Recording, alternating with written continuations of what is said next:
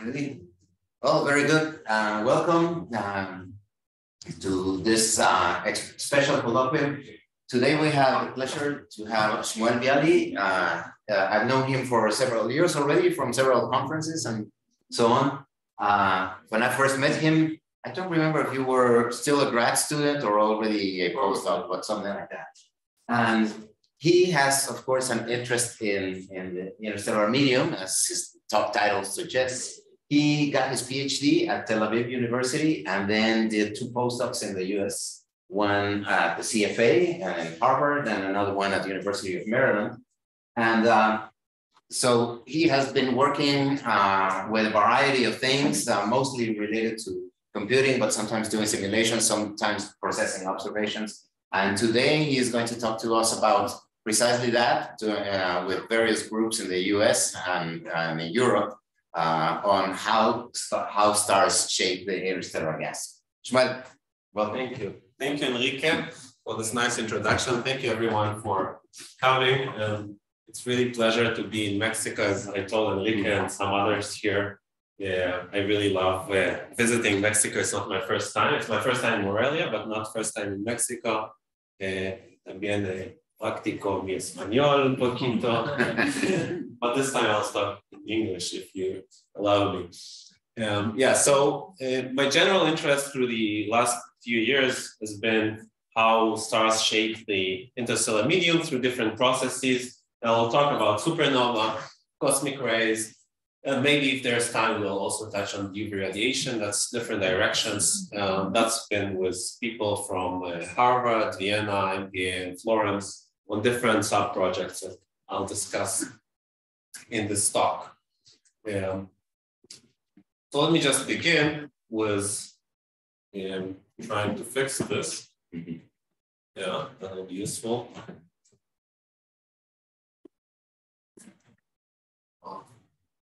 One second.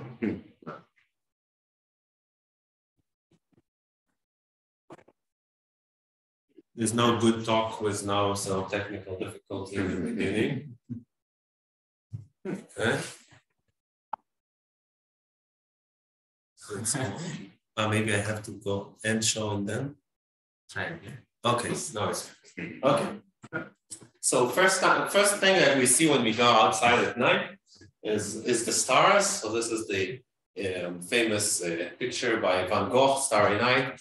That's how it looks like, or maybe if you use some chemicals, it looks like this. But except from the stars, there's much other things going on in between the stars, and that's the interstellar medium.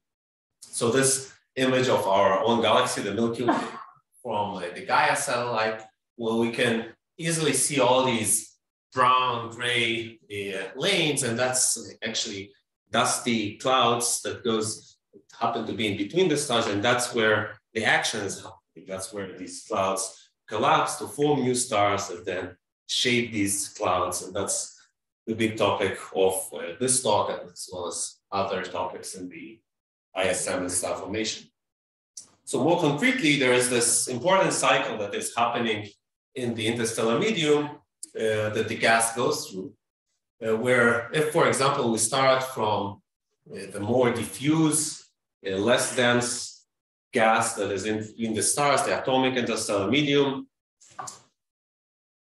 Oh, there's some problem with the connection. I hope it won't happen again. Sorry about that. So the diffuse interstellar medium can come in different colors and flavors. Most prominently, the cold and warm neutral atomic medium, the CNM and WNM. We'll talk about it more later. The CNM, the cold neutral medium, is 100 Kelvin as typical density of 100 or a few tenths particles per cubic centimeter, and the warm neutral medium 10 to the 4 Kelvin and density of less than 1 particle per cc. The cold and denser gas in the atomic ISM here can, due to gravity, collapse and become denser and colder and become molecular, and that's the famous molecular clouds that then continue to collapse, form new stars. And once the stars are forming, they start to eject energy in different forms. Specifically, radiation from the stars can destroy molecular clouds. And then there are winds from the massive stars. And also, is there something we can do about I think it's your computer who's trying to suspend after 30 seconds or a minute.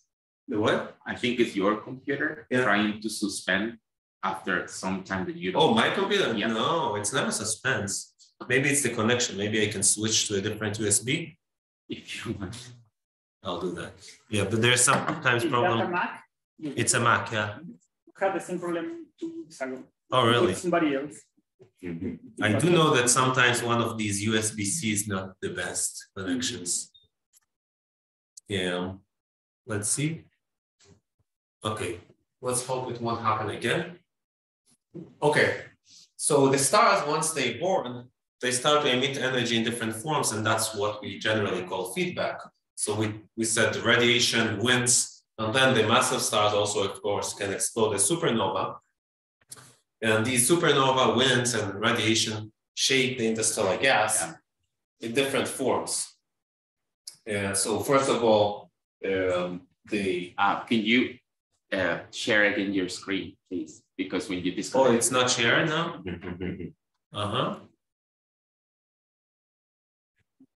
Sorry about that, people on the Zoom. Is it now shared? Yes, it is. Yes. No, we have this. I don't have. Here. We all did the same. Okay, let's see, we do that. And then we do it from here. And There it is. oh, it's still there. Just minimize that or But or move it. can you move that or minimize it? It's not on my computer. Yeah, it's on. I don't see it on Just my computer. Click on swap displays.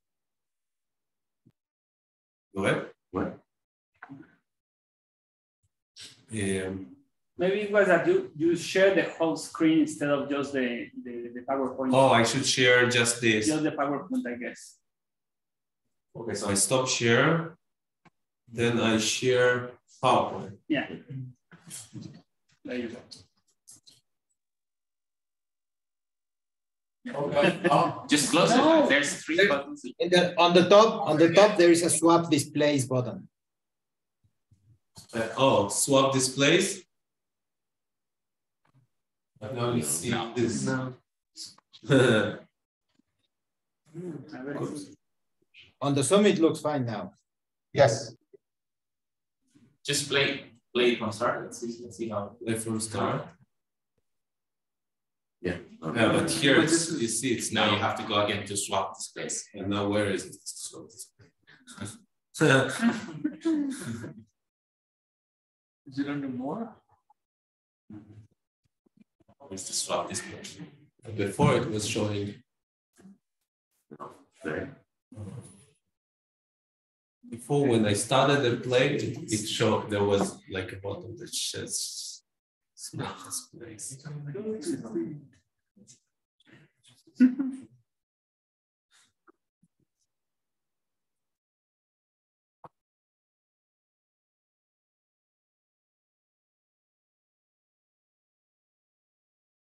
Oh, there it is on the top, swap display. Yeah. The third. If we can reach it there. Oh. Wait. No. Oh wait, maybe you can reach it here. Yeah. Minimize. No. The Oh, thing is that your computer When is you're presenting in the auxiliary screen, there is the swap display. There's a main display and an auxiliary. Are you good? Do you see it well on the Zoom or not? No, you're not sharing on Zoom. Ah, you're not sharing? Interesting. What is the configuration?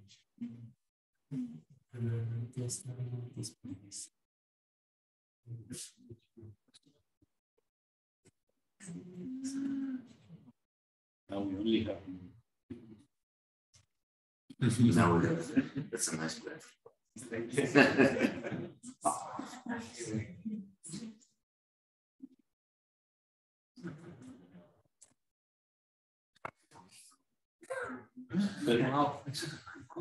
Okay, let's kill the Zoom.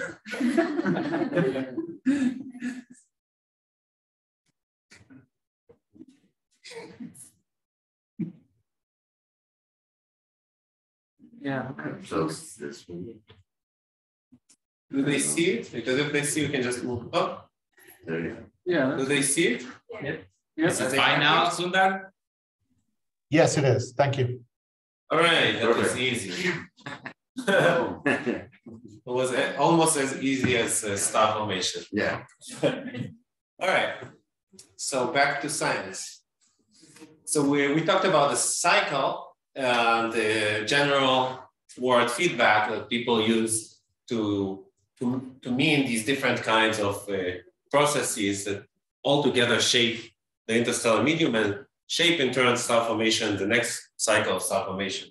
And that's UV radiation, winds, outflows, supernova, and cosmic rays. I didn't say cosmic rays, but the supernova, they also generate these energetic particles called cosmic rays that then also affect the molecular clouds. We will talk about cosmic rays specifically later. So generally all these processes, they affect the heating and cooling of the gas. So they set the temperature of these clouds and therefore the properties of the collapsing regions, the density, they set the chemistry, so which molecules will be forming in these clouds. And they also determine the connection to magnetic fields because, for example, these molecular clouds, as we'll see, they're neutral, if not the cosmic rays produce ionization and therefore couple these clouds to magnetic fields of the galaxy. And then all these processes together through these different avenues, they regulate star formation. So depends on whom you ask. Different groups focus on different processes. Some people put more emphasis on supernova, some people put more emphasis on winds, on UV radiation. But generally, everyone, I think, would agree that feedback is important. One of these forms altogether to determine the general star formation in a galaxy. So that's in terms of the microphysics happening in the interstellar medium in a galaxy. Looking more globally on the universe as a whole, feedback is even important on the global scale of the universe. So for example, looking at this famous diagram of the evolution of the universe as a whole, starting from the Big Bang here to the left, then we all know there was the cosmic microwave background era, and there was dark ages when there was no stars, no galaxies, and the universe was neutral. All gas was neutral. And at some point, about redshift or 50 or so, and depends whom you ask, and again, that's one of the motivations from James Webb Space Telescope today to find these first stars that start forming in the universe. But now there's a kind of more an agreement that these stars and galaxies that started forming at redshifts of 10 or higher were emitting the UV radiation that reionizes the universe as a whole. That's the reionization epoch at this epoch of redshift of 10 or so. And from that point on, the universe is ionized as a whole. When I say universe, I mean the intergalactic medium, everything in between the galaxies. So even on global scales, the radiation from stars is also important for the universe as a whole. However, in this talk, I'll focus on smaller scales, zooming into a galaxy and asking how these different processes shape clouds. So I'll be focusing on supernova, cosmic rays, and UV radiation. Maybe I'll touch a little bit and maybe talk with some of you if you're interested, just because lack of time. So let's start with supernova, because that's most powerful, if you like. So talking about supernova and going back into this discussion of how supernova can shape clouds and star formation, there's the prominent seminal paper by Chris McKee and Jerry Ostreicher from '77, where they introduced the idea of a three-phased interstellar medium and how supernova is producing a hot phase in the ISM. So we already talked a little bit about two phases, the cold and warm neutral medium in the cycle, if you remember when we talked about the atomic phase of the interstellar medium. These are neutral phases, but if you think about it, when you have a supernova that explodes, of course, there is a lot of energy and it evacuates gas from a region and produces hot ionized material at about 1 million or more degrees in the region close to the supernova. And in this paper, they examine the situation when you have many supernova going on in the galaxy as a whole. So here in this diagram to the right, where you can see these bubbles, expanding bubbles from supernova or even clustered supernova expanding into the ISM. And in the interior, there's gas of 10 to the 6 Kelvin or so. And as these bubbles expand, they engulf clouds of neutral medium and molecular clouds. These are the circles to the left. And the clouds now find themselves in a hostile environment of hot gas and they start to evaporate. And basically, the supernova destroys molecular clouds and the size of star formation. So it limits or inhibits further star formation. This is a form of negative feedback, right? You form stars and then these stars prevent the formation of next star. And this is very intuitive, intuitively thinking. If you think about supernova, that's what you think. If there is explosion, and what explosion does, it destroys stuff, right? It explodes, there's a lot of energy, and everything that comes in the way will be destroyed. That's the negative form of supernova. This picture of a three-phase ISM with these hot bubbles and expanding bubbles made by supernova is also confirmed in more recent numerical simulations. That's one example from the group from Max Planck, the Silk. I'll just run the movie just to get the impression. What we're seeing is a slice of the galaxy from the side. It's a box. Let's see if it runs. It's running now. Oh, it's running, yeah. So we're looking at the galaxy slice from the side. This is a hydro simulation with supernova and chemistry and magnetic fields, cooling and heating processes. To the left here, we see the slice of the density, and then the temperature, and other things like atoms and molecules that are computed in the simulation. And as you can see, supernova start going off after a while and start to push gas away. And here we see, for example, this multi-phase ISM that you get because of the supernova interacting with the gas, as well as cooling and heating processes that are happening. So the temperature here goes from, where's the temperature scale? Oh, never mind. Here, below, yeah. From 10 to the 7 to 10 Kelvin, 10 to the 7 in red and 10 Kelvin in blue. So once the supernova explodes, you get very hot gas, but then some regions condense and start cooling and becomes colder down to 10 Kelvin. It's in molecular clouds. That's the three-phase ISM, or if you like, continuous phase ISM. It's not so distinct, the phases as they used to be in the classic literature. However, the interesting thing is that supernova can also give you a positive feedback, right? So we talked about how they destroy clouds, which is very natural, but they can also help to form clouds and to promote collapse and star formation. So if you think about it, for example, what I show here is the famous phase diagram for the neutral atomic interstellar medium, showing the thermal pressure and density of the gas. And what we see here is that if you consider all the heating and cooling processes in the ISM, so heating is mainly from the UV radiation from stars, and cooling is by different coolant agents. Generally, it's collisional excitation and emission of radiation. It would be Lyman alpha cooling, C+, O1 cooling. But generally, the process is you have two particles colliding, exciting some energy level, and then the photon escapes the system. So if you consider all the cooling and heating processes and kind of ask, okay, now I have equilibrium, steady state between cooling and heating, what would be the temperature of the interstellar medium? So the answer is, depending on the density of the ISM, you have a region with some density, you get different temperatures.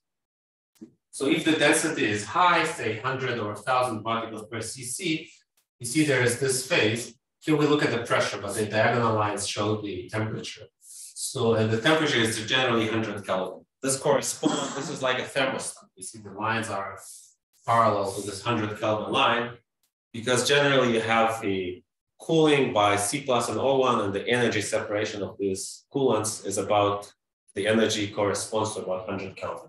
So generally, whatever the heating rate is, you always get a flow of about 100 Kelvin here.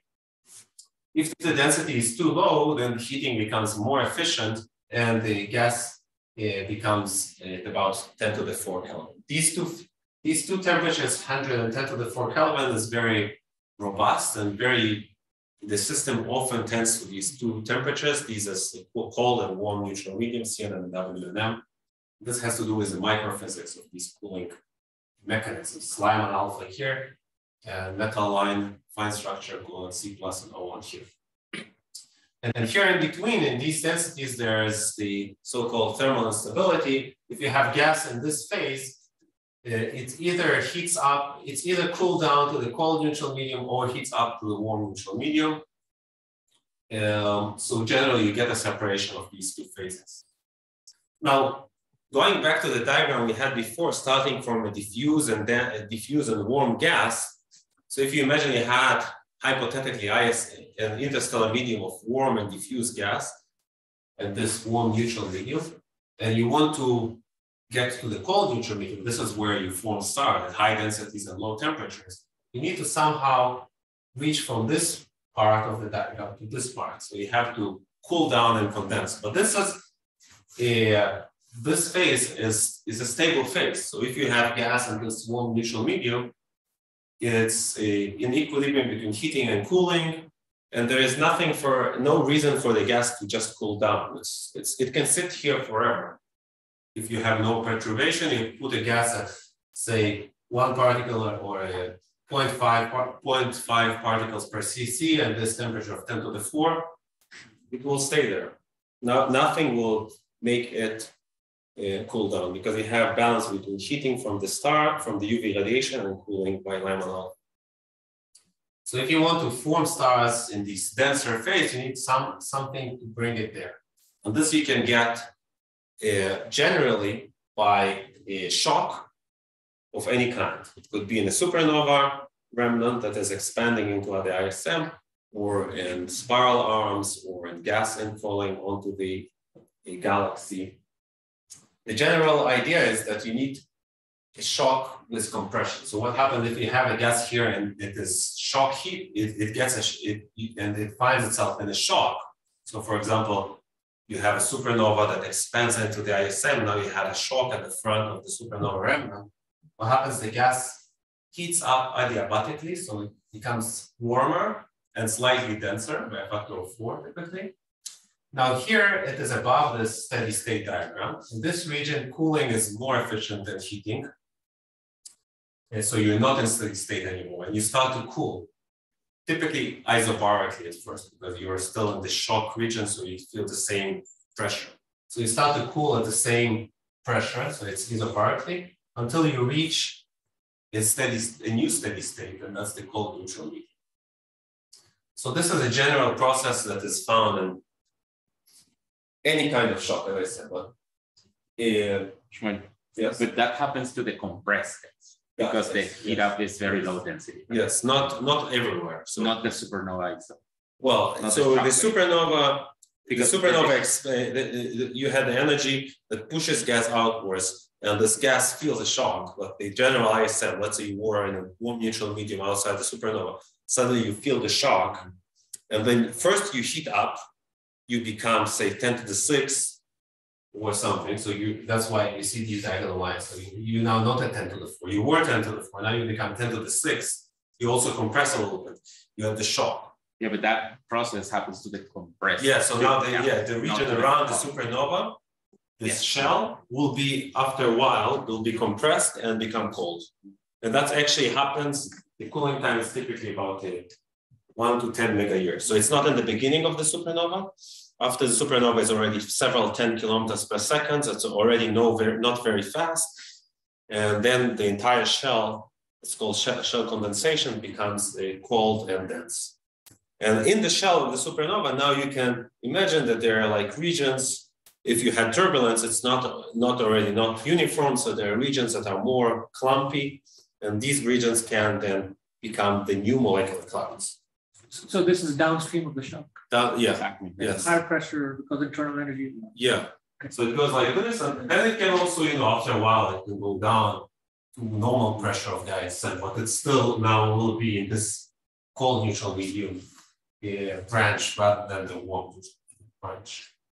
So it doesn't have to remain at high pressure. It can go back to normal pressures after a while, but it'll still be cold. And then if you have gravity, you can collect in, and then it will increase in pressure. But the density jump is, if it's usually a strong shock, is 4 times the density it encounters. Yes. So let's say you're at over the unity density, you just get 4 times as much. Yeah, so that's the importance of this thermal instability strip, because if it was either thermal gas, you just get a factor of 4, not a big deal. Yeah. But because you have this thermal instability, the density difference here between these two phases is a factor of 100. Yeah. But the problem here, you're stable. There's no reason for you to get there. But this perturbation is basically serves as a perturbation to bring you from the warm to cold neutral. So now this factor of 4 becomes a factor of 100. When you go back here, and now you were here at 0.3, now you become 30.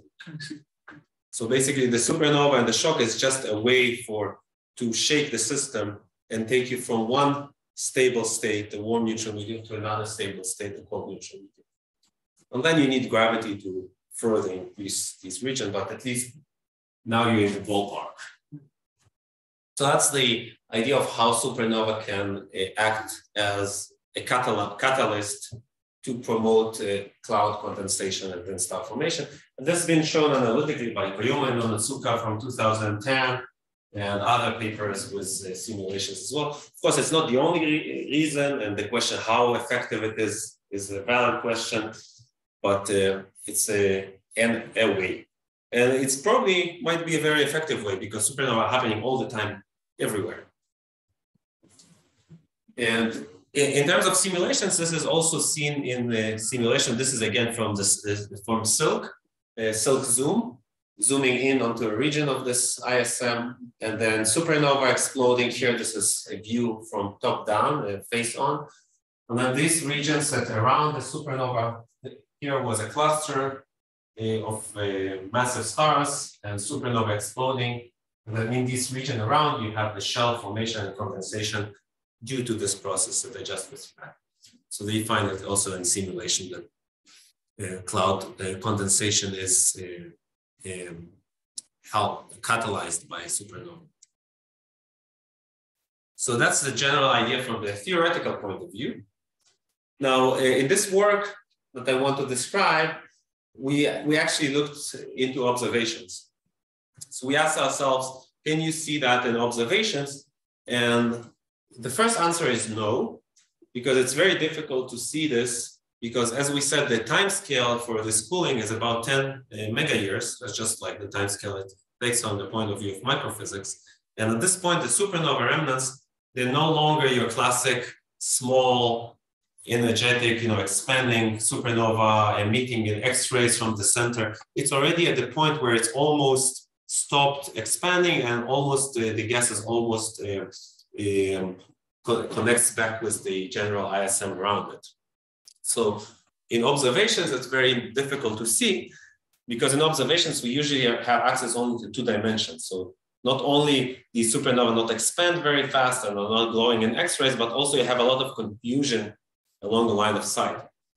And as an example, let's have a look at this region in our galaxy, the 2 clouds, the famous star-forming regions, Taurus and Perseus, in red and blue here. And for example, you can see that on the sky, this is a map of Planck, dust from Planck. They seem to be touching each other, these two clouds, Perseus and Taurus. But do they? So this is a little bit like this image here, where you see this huge person and the small people, and he is like stepping on them.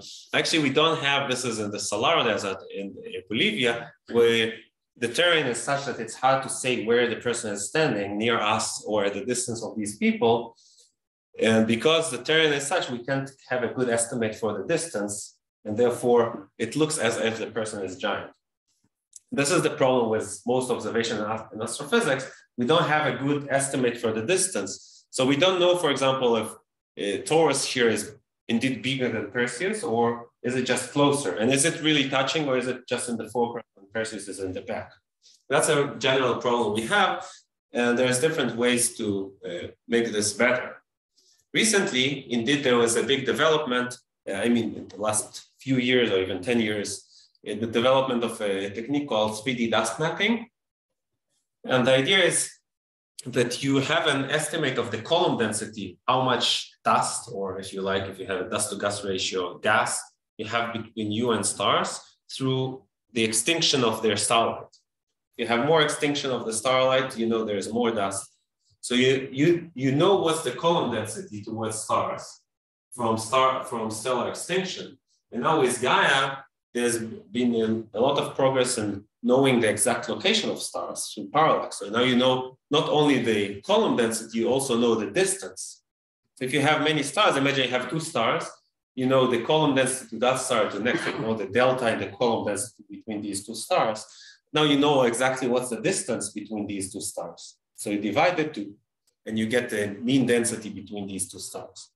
And people have been working with this idea and developing it more with more rigorous computer algorithm to make a very accurate, a very high resolution, a three-dimensional map of the density of the ISM around us. So it's like a simulation cube with 700 or so cells in 3D, where in each cell we know now exactly what is the density, the 3D density of the ISM. So now instead of looking in 2 dimensions, we can actually look at this 3-dimensional map, but now it's not a simulation, it's an observation. We did this with this new 3D dust map of Leica et al. From 2020. These two clouds is again Perseus and Taurus, Perseus in red and Taurus in blue, but now we'll just be looking in 3D how it looks like from this 3D dust map. So first we see that there are different locations that are not connected. One is 300 parsecs and one 150. This is low density gas at 5 particles per cc. Now, as we scroll through, we can see the structure of this 3D density gas, and we see that it actually kind of connects these two clouds in a geometry that is like a shell.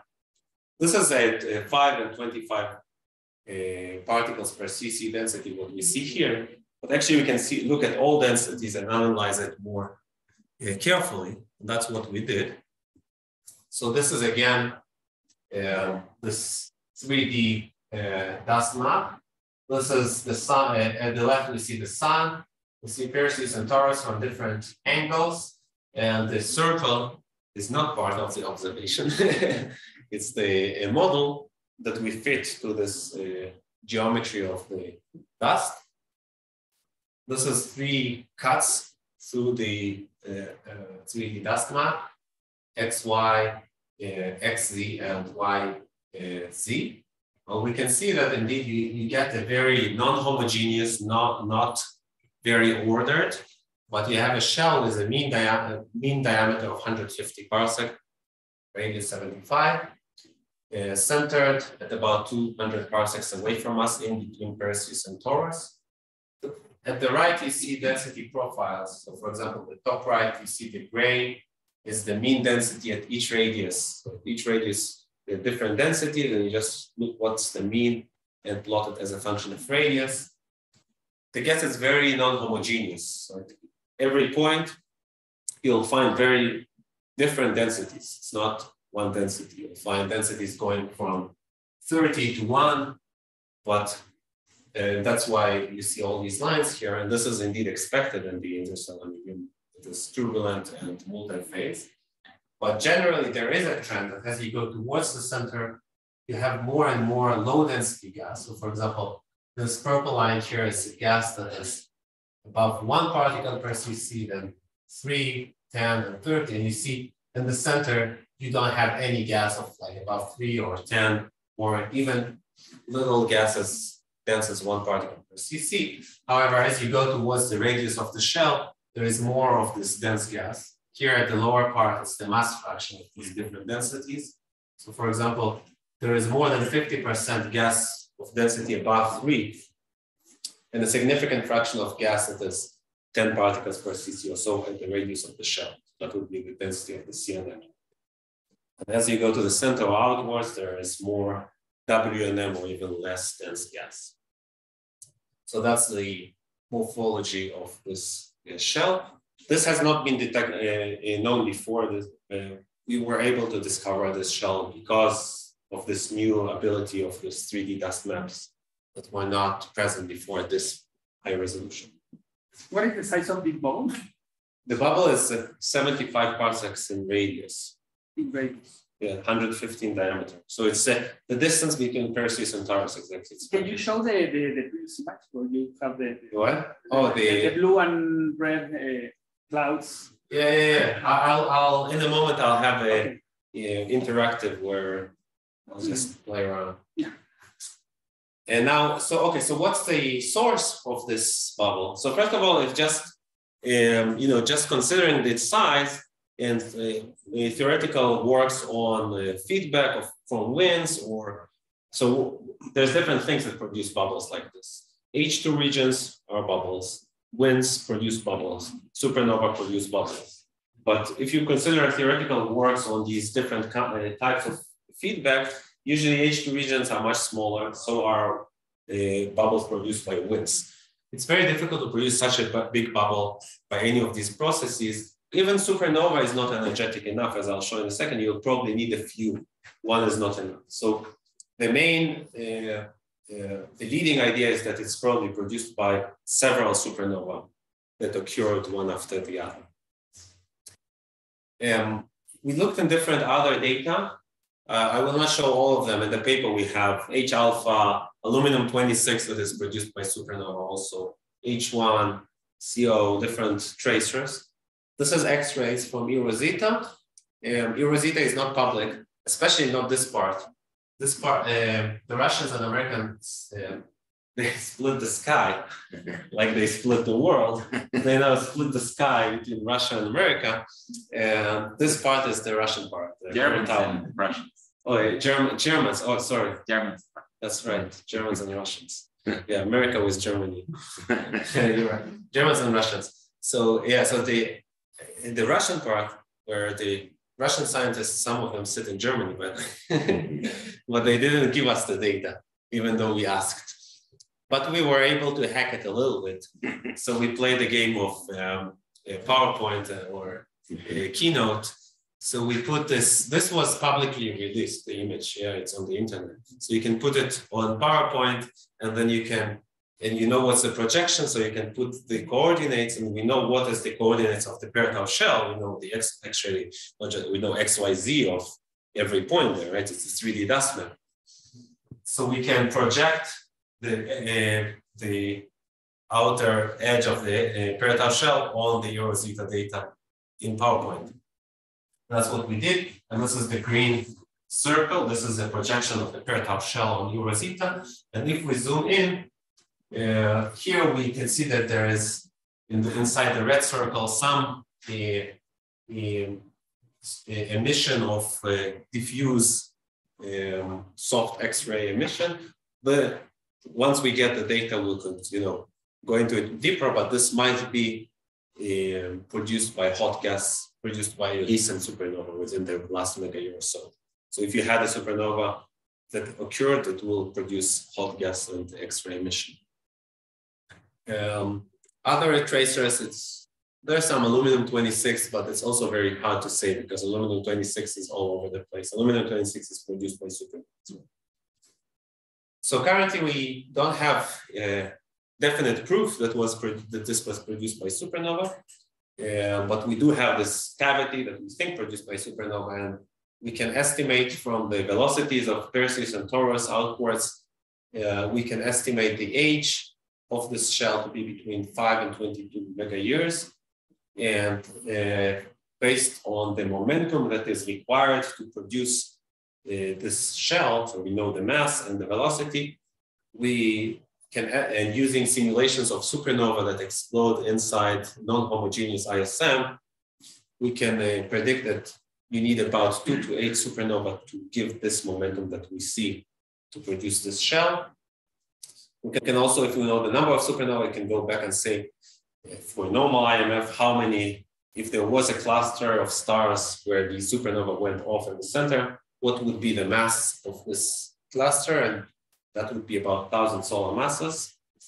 There is no cluster now in the center of the peritime shell. And something that we want to do in the future, and it requires more work, is after 10 mega years, you no longer expect a cluster to continue and be at the same place, because these kind of clusters are dispersed after this time scale. So you have a lot of stars in the region of this big volume of 150 parsecs in diameter. And the idea is to take these stars and their velocities and see if, going back in time, if they produce a cluster of this kind in the center. And if they do, that would be a smoking gun for this theory. This hasn't been done before. Yes, so I just wanted to make the connection to larger environment, and also this is what you wanted to see in 3D. So there, in the paper, we made like interactive figures, and there's also something cool as AR, augmented reality, where you can actually project this on the table, and I'll show you a video in a second. Let's see if, okay, you know what? I'll just show the video instead of doing this. Let me see. Okay, let me summarize and then I'll show the video. Let me summarize this part. So what we've seen in this part of the talk, and after that, I'll talk a little bit about cosmic rays and then I'll finish, is that supernova can obviously destroy clouds, but they can also promote cloud condensation and star formation. And peritime might be an example for this process of positive supernova feedback.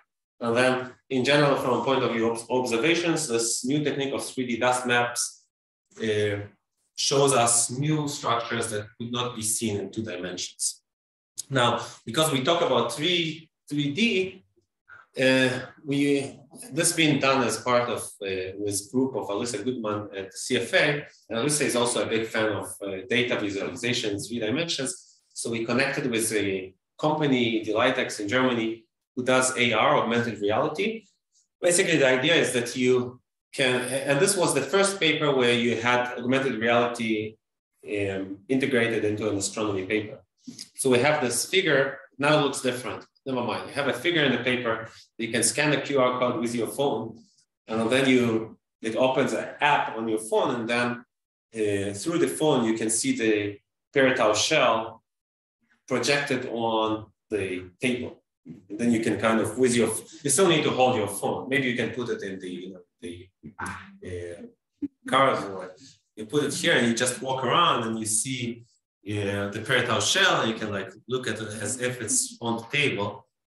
Let me show you the video. So this is a video I took at the Harvard-CfA in Somerville in Massachusetts when I had my coffee morning during the pandemic. I was bored. I took this video with my phone.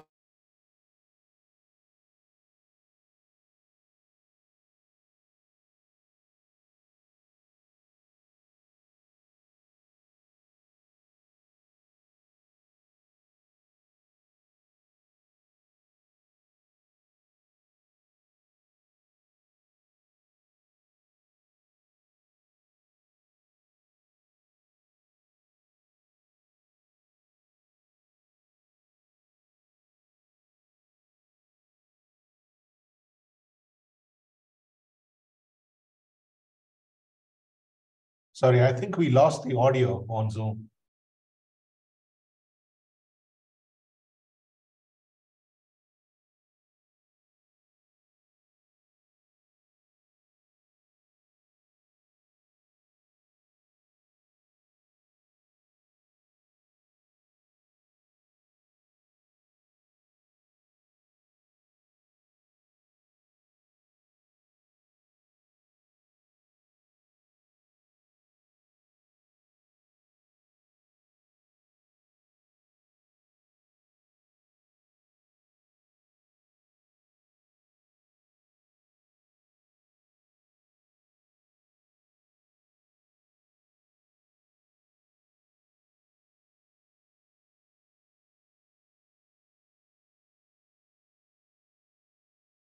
Hi, I think the speaker has muted themselves on Zoom, so we can't hear anything.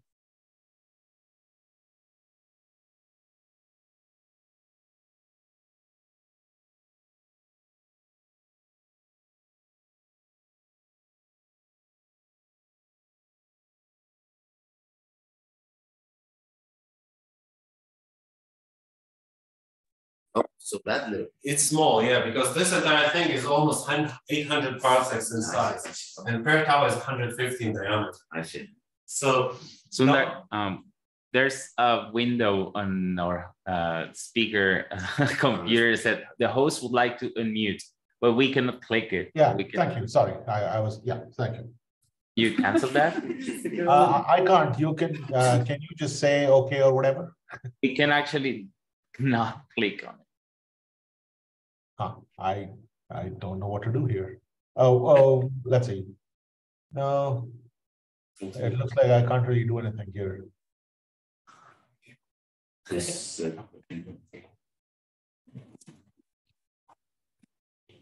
I ask a question in the middle? yes, yes. So in the theoretical model that you have, how fast is the expansion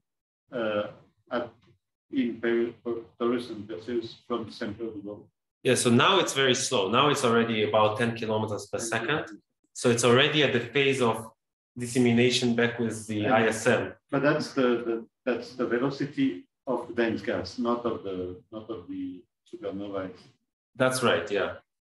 Well, it's slow. It should be detectable.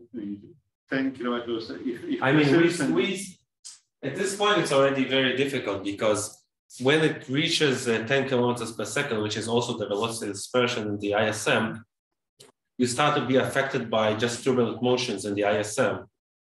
And then, so in fact, what we see if we look at Perseus and Taurus, for example, Perseus has a big velocity gradient going from 0 to 10. So different parts of it expand at different velocities, and Taurus expands it has a velocity of about 4 to 6. It's all relative to us. So there is no real expansion from one another. And on the other hand, at this point, when the supernova remnant reaches that slow velocity, and you start being affected by these general motions in the ISM, it's already very chaotic. It's not just the expansion. So for example, what I wanted to show in the large scale picture, where was it? Here. This is what we saw, the Sun, the Taurus, and Perseus. And in the larger context, we are sitting here. This is Perseus, this is Taurus. This is moving away from us at about 6. This is moving away from us at 1 to 10, so there's a gradient. And now, actually, in another work with Catherine Zucker and also people from the Goodman group, published in Nature this year, or the end of last year, we talked about the local bubble. The local bubble is also expanding, and we find a similar picture that the clusters on the local bubble are expanding outwards, and if we could trace back in time, we find that they all were in the central region here in the center about 20 million years ago.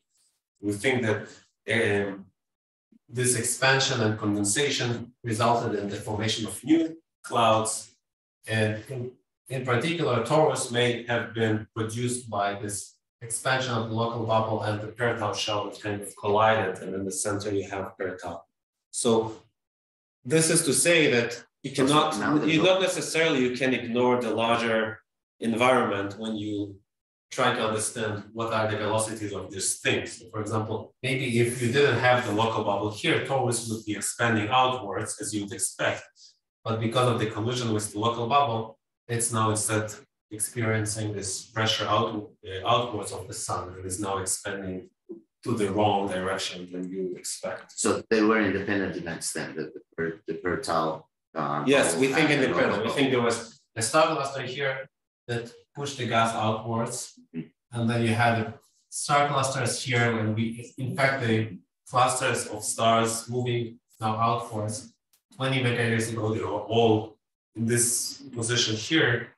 So it all kind of consistent with the idea that there were like two independent mega supernova remnant. It's not a supernova remnant because it's a cluster of several supernovae that push the gas outwards.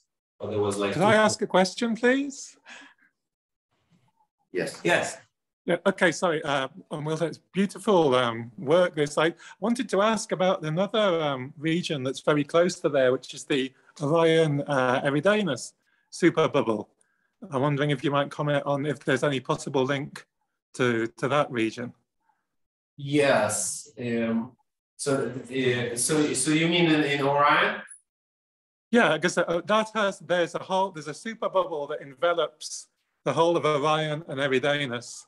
Yes, that includes Barnard's Loop, and then there's further out shells. Yes, on the scale of actually that's another paper. That's another paper we just published was Mike Foley, the first author, where we studied specifically the Orion, and so we think this is. I mean, it seems to us that it's all kind of the same process that is happening. It's just every time. Different location here. There was also in the region of Orion a different star cluster. Probably don't see your hand. Sorry. In Orion, there was a different star cluster that again produced supernova and then produced this shell that is seen there, and the expansion is towards a different direction. And then sometimes you have collision between shells. Maybe not in the case of Orion and Peretau, although they're close. And other cases you have also a collision of shell. Depends on where when you look at the. Maybe if we wait enough, and also with the. It's just what you have there is sort of the inner part of the Orion Eridanus superbubble, but as I understand it, it's actually about 2 or 3 times larger than that, which would sort of make it look like it overlapped with your regions, at least. Yeah, I mean, it's difficult to see there in 2D, but I encourage everyone who is interested. In the paper we have, in these 2 papers that are now on the screen, Bialy et al. 2021. 2022, they have links to interactive figures where you actually can play with this in 3D and see how it looks in 3D. Because before you do that in 3D, it's difficult to actually see where do they touch, where it's just a projection and it looks as if they might be touching. But yeah, in this, for example, big figure, you can do that and see the orientation.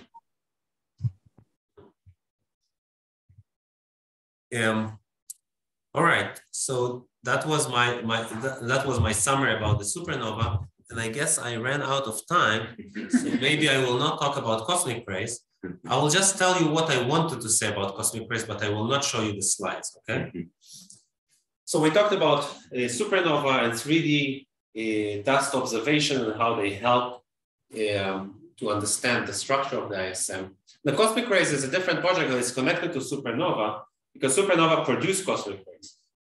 Now, cosmic rays, they're important for different reasons, but if you think about molecular clouds and the phase before they collapse to form stars, cosmic rays are especially important there. Specifically, cosmic rays are below TeV or GeV, or so low energy cosmic rays, not these super energy cosmic rays that some people are interested in.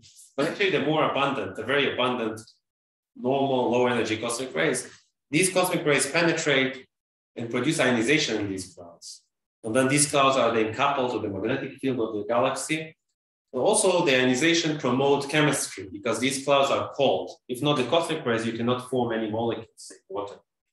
But these cosmic rays produce ionization, and then you have a different kind of chemistry that relies on these ions and formation of different molecules, and also heating, the temperature of these clouds, and then the star formation that follows depends on these cosmic rays. Yet the abundance or the ionization rate of these cosmic rays is very poorly known to date. It's very difficult to observe them. They do not reach Earth because they're low energy. There are very indirect methods that people use to determine these cosmic rays. On this project, if you're interested, talk to me. I thought of a new idea, how can we determine or constrain these low energy cosmic rays? And this is by molecular hydrogen. So the idea, the cosmic rays, they don't only ionize molecular clouds, they also excite. They have a molecule. Sometimes it's ionized, sometimes it's excited. By excited, I mean it starts to vibrate and rotate, vibrational rotation, energy levels of H2.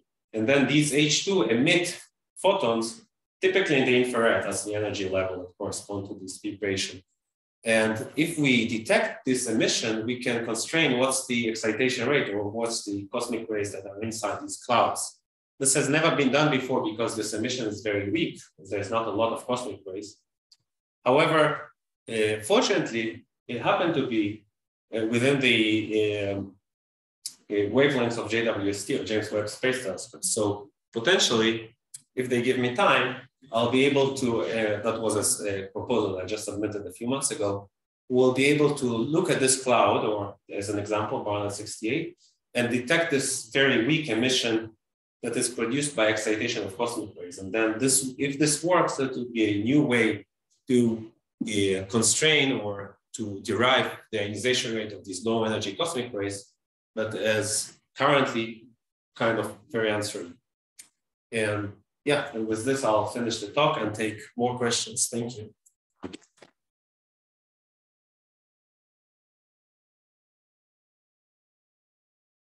Before I take questions, I would like to mention that we're taking Shmuel for lunch. So we'll meet here at 2 p.m. at the door. If anybody wants to join, especially the students, they're welcome. That's been the tradition when we had live colloquia like today. So we're trying to restart it, and having him here, that's a good opportunity. So having said that, and opening the invitation for the lunch, we'll open up for questions. The students have a free lunch, you think? Or, yeah, they will pay for the students. Yes, yes. So going back to the last point that you made about cosmic rays, so don't you expect these dynamolecular clouds to be also TeV bright because you get so many of these accelerated protons interacting with the H2 regions or something? And, and the other thing is, should they not be also emitting OH maser? Why OH maser? Because of these dense regions, many of these molecular clouds are OH maser sources. Okay. That's my understanding. I don't really work on these. Yeah, okay. So there's different points. I went through that very quickly. But for example, what you said about TeV, so there is, for example, gamma rays that are produced by different kinds of interaction of the high energy cosmic rays with the gas. It doesn't have to be molecular, it doesn't care. Okay. And that is observed, and that's another way of determining cosmic, specifically high energy cosmic rays. Here, the idea is different. It's the idea of let's try and constrain the low energy cosmic rays. This is the uncertain part. The high energy cosmic rays, we know about them quite well already from just the AMS, the space station, or Voyager. The low energy cosmic rays is the question. The low energy cosmic rays, they don't do that kind of hadronic interaction. They ionize or excite, they have lower energies.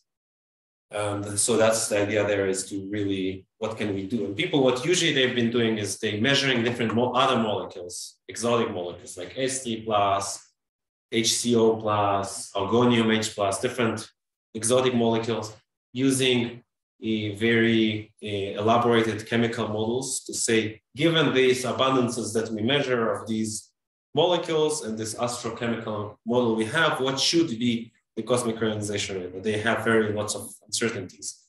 Here, the idea is to use H2 directly, because that's where all the mass is. Right. Yeah, it partly answers your question. Maybe. Yeah, there's also this OH maser, which I think they're related. Yeah. Thanks. No. So one of the beautiful James Webb images that came recently is this galaxy, I forgot the name, where you see all these structuring. Yeah. Almost like I don't know. Actually, I need to add that to my slide. Yeah.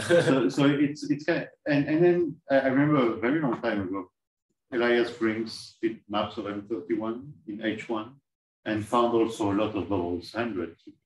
Yes. So this seems to be kind of a ubiquitous property of the ISM. And it's natural to think that there might be that the origin might be supernovae. Mm-hmm. But that's a lot of supernovae you need, right? I mean, that galaxy in particular. And then, as you said, you can't really find, at least until now, the culprit at the center, right? I mean, so I understand there's 10 megayears have gone by, so the cluster.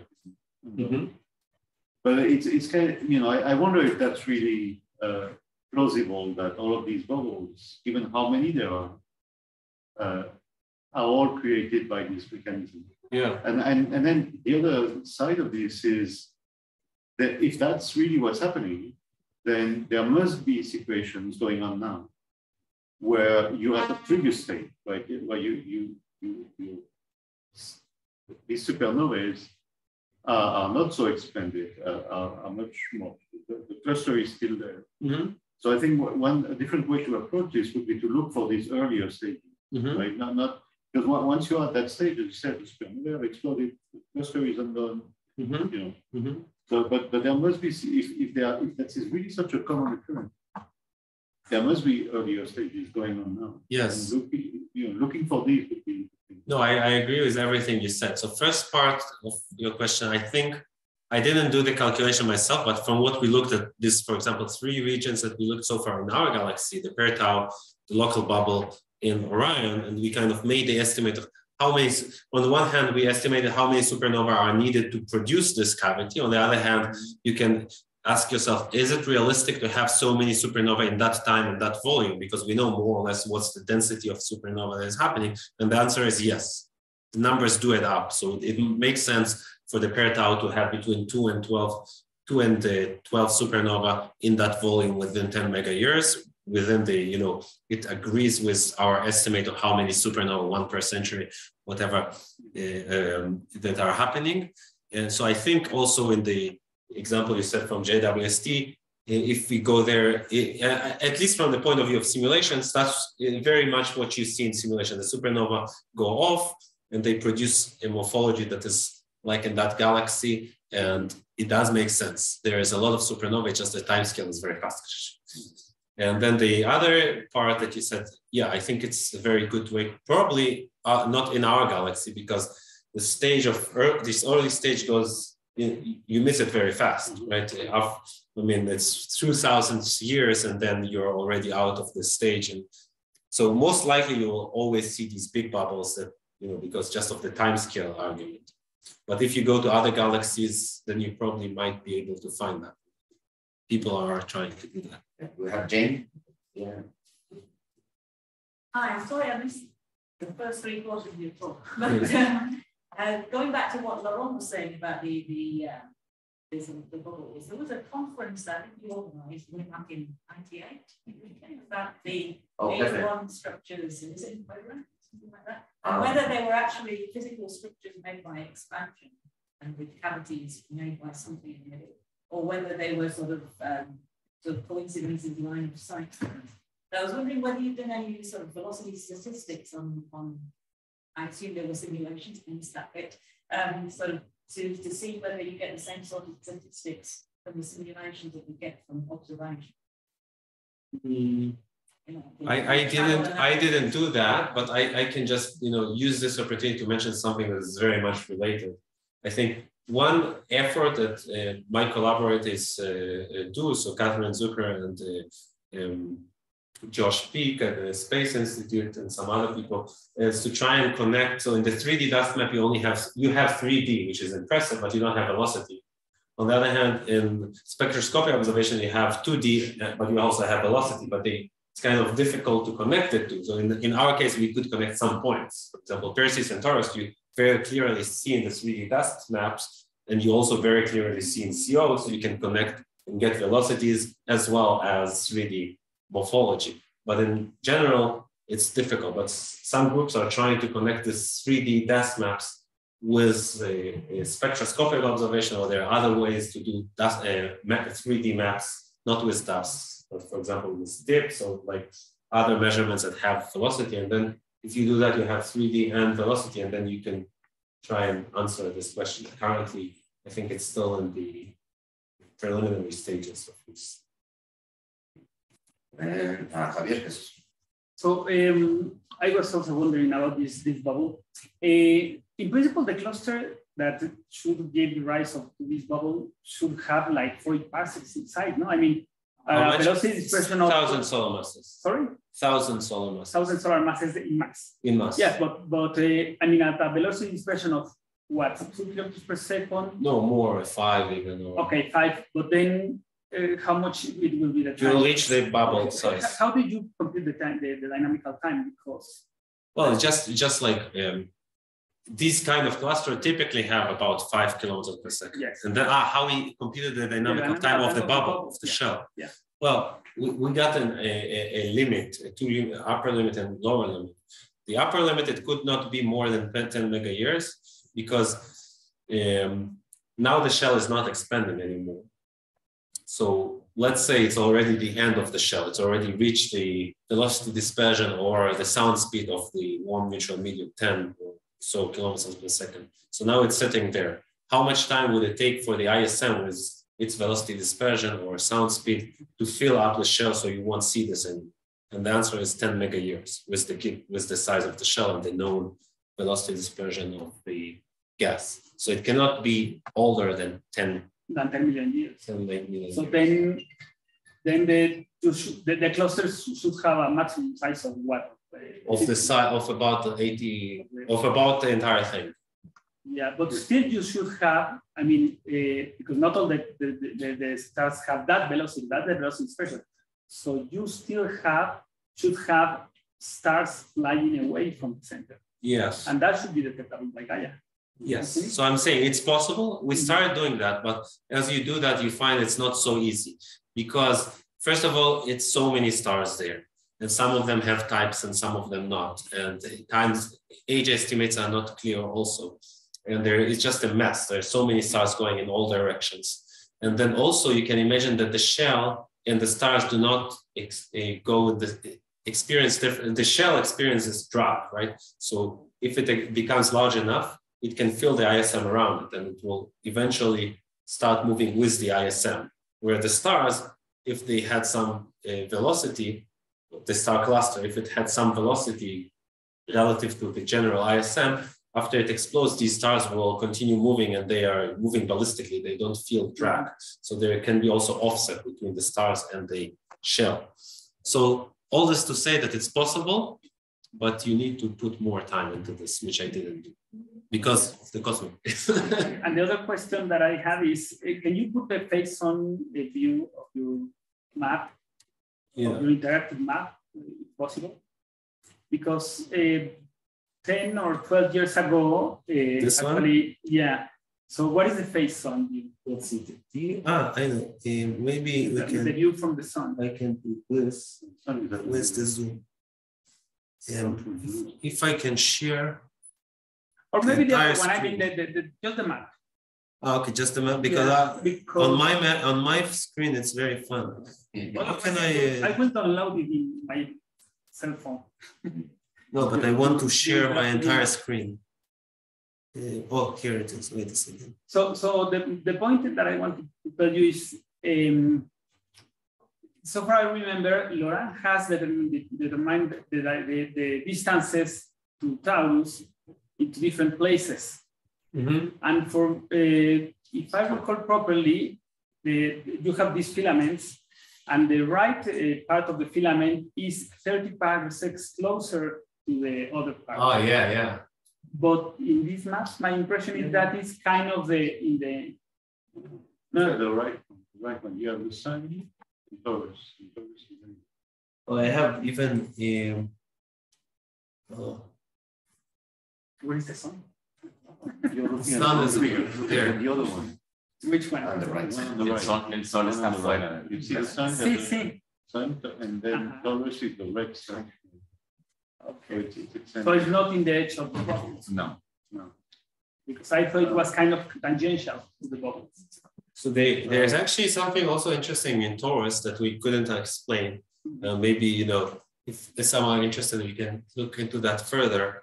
Also something new that was not discovered, but in 3D, you see it, and actually now when you go back to CO, you can see it also in CO. And that's that Taurus has this, so if we're looking from the sun and towards Taurus and Perseus, Taurus is on the front of the bubble. It has these different arms, and Perseus is there.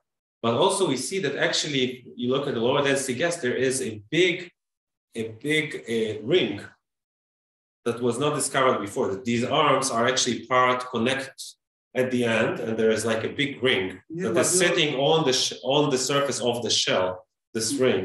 And you now, once you know this ring, you can actually also see it in CO, but it's difficult to see it a priori if you didn't know about it. But when you plot the CO on top of the dust, you can see this ring, and it's not expanding. It has one, it's all in one velocity channel in CO. And so we don't know, but there is like a hole and there's a ring, and it's like all part of this torus, which is sitting on the edge of the shell. Okay. Yeah, we should go to the Zoom. Yeah. So questions in the Zoom?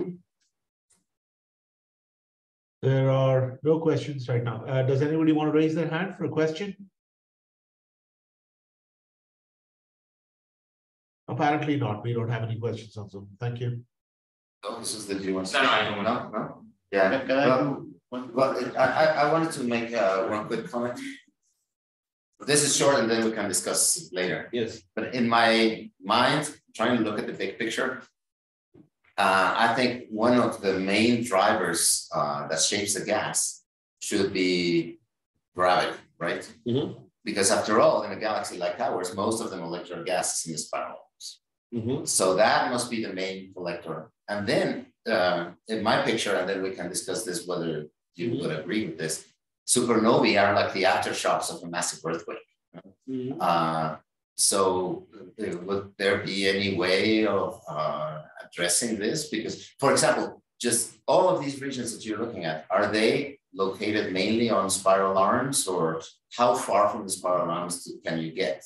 I mean, after all, there has to be a cloud before the first supernova comes on. So no, I agree with you. I think what might be, I mean, in my mind, what might be happening is like on larger scale, you have the big gravitational potential of the galaxy, which because of gravitational instabilities tend to form spiral arms, and now you have most of the gas there, and then they collapse and start forming stars and going supernova, and then instead of having nice spiral arms, you know, have full of holes, and mostly this condensation of and colliding shells will be happening within the spiral arms, because that's where most of the gases begin with. So that's also the next generation of star formation will still happen more or less within these spiral arms, albeit there is also, you know, the shear as these structures, you know, rotate around the center. But more or less, generally saying, where most of the gas is, that's also where. So if the supernova happened in the spiral arm, in the region outside the spiral arm or above and below this, gas will be expanding, but there's not much gas. So there might be some condensation, next generation of star formation, but that not be the main big molecular cloud and star formation. Other in the spiral arms, that's where you have most of the gas, and then it's just like this. The kind of the supernova creates holes within the spiral arms and condensations within the spiral arm, and makes this all much less homogeneous and nice.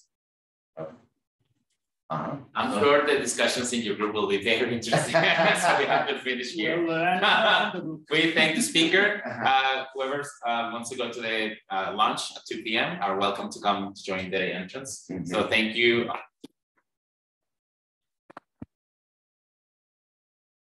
Motivating collaboration. Thank you.